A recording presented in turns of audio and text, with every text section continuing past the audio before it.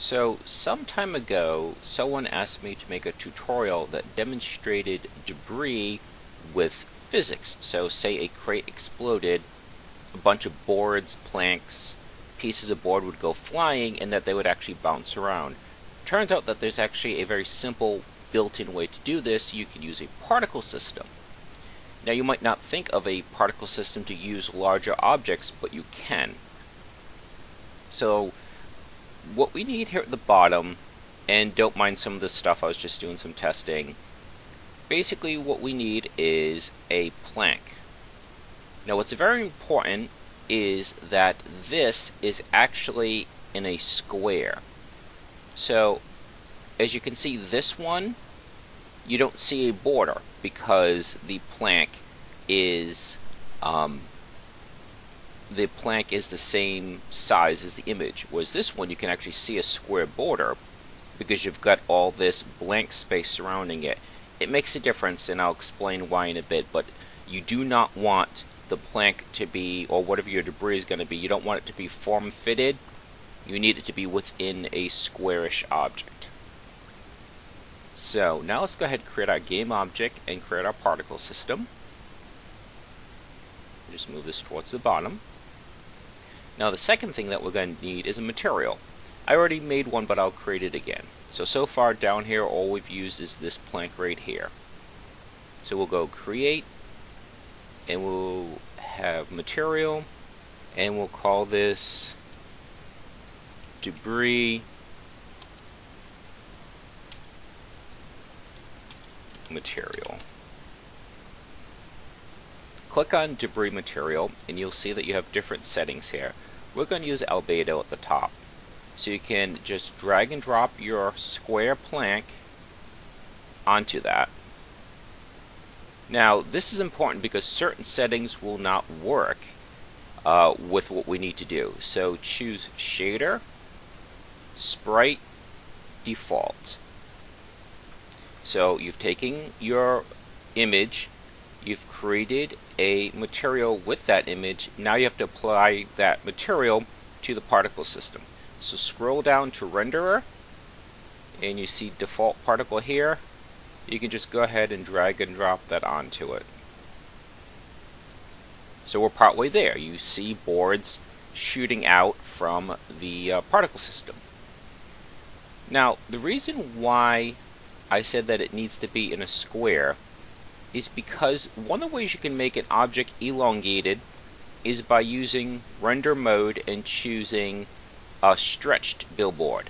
So we'll take a square and it'll make it elongated, because what happens is if you use this, it turns this into a square. So even though this is elongated, it turns this into a square, and then you lose the rotation. So that's why you need your image to be within a square. So it thinks it's displaying a square, whereas since the background is transparent, it doesn't look like it's a square. So that way you don't have to use stretched billboard. Next, what you want to do is you want to do rotation over lifetime. As soon as I click on that, you see it's starting to spin around, so now we're getting closer. What we want to do is, if you want a lot of spin, you just increase this number. So let's bump it all the way up to 360. Now that's starting to look like something, particles, or should I say debris, with some decent force to it. Next thing, you want it to go up, but then you want it to come down. I believe this is something that wasn't in 4.6, since I don't use it anymore. I'm not certain, but this makes life really easy. You can just apply a gravity modifier. So one is a little bit too much because, as you can see, it comes down really quickly.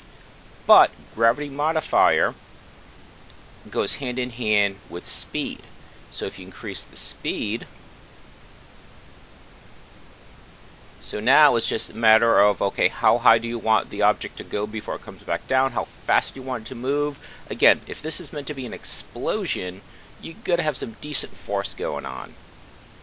So it's gonna be a bit of trial and error to get where you want. That's probably a little bit overdone. Let's try just 11. Okay. Now also, it's going way out to the left or right, so it depends how far around you want these boards to go. So you might want to change also the shape, because I believe if you change the cone, it will bring it in a little bit.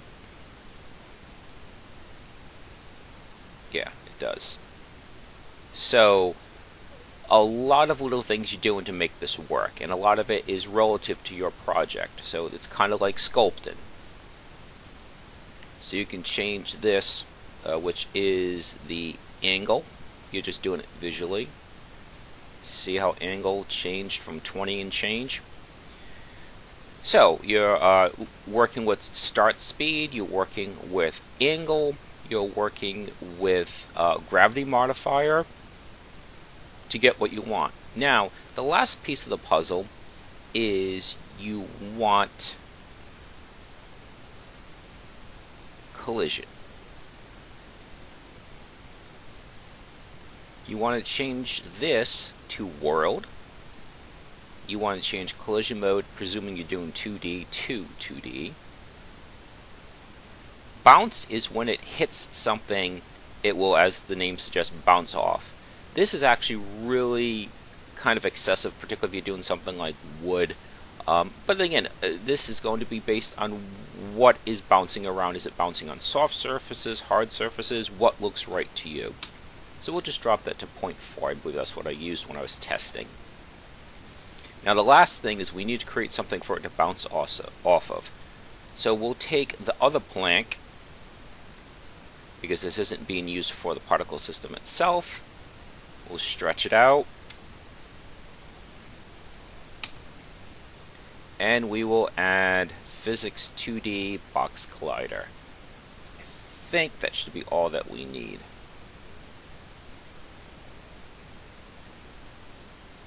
There we go. Now that looks like it's lasting a little bit long, so again, preference. How long do you want those boards to last? So at this point, that basically is everything you need, but you can also tweak that. So that would have to do with lifetime.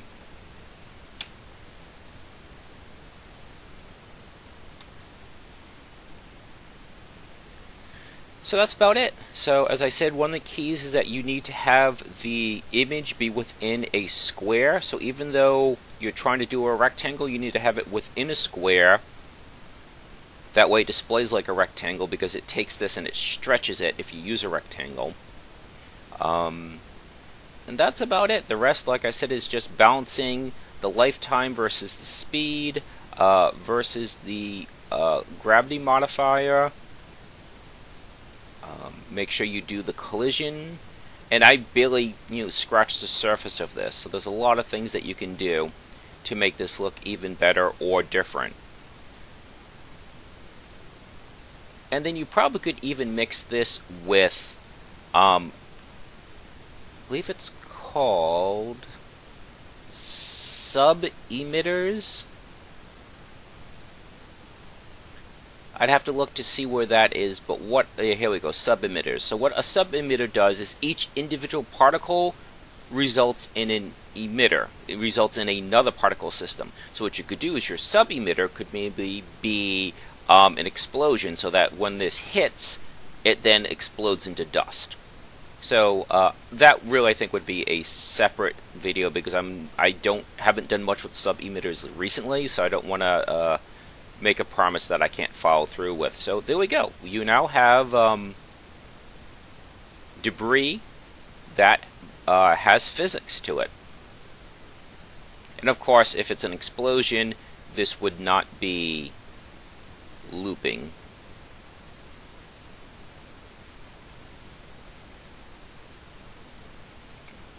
And in this case, the duration is far shorter than the lifetime, because you only want them to be generated for half a second, but you want them to last for 3 seconds. So this way you get a burst. Okay.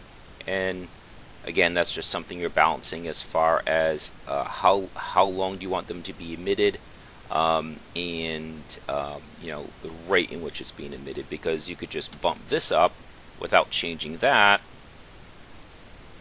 and suddenly you have more boards. So like I said, it's sculpting. You're balancing all these different elements to get just what you're looking for. So that should about do it.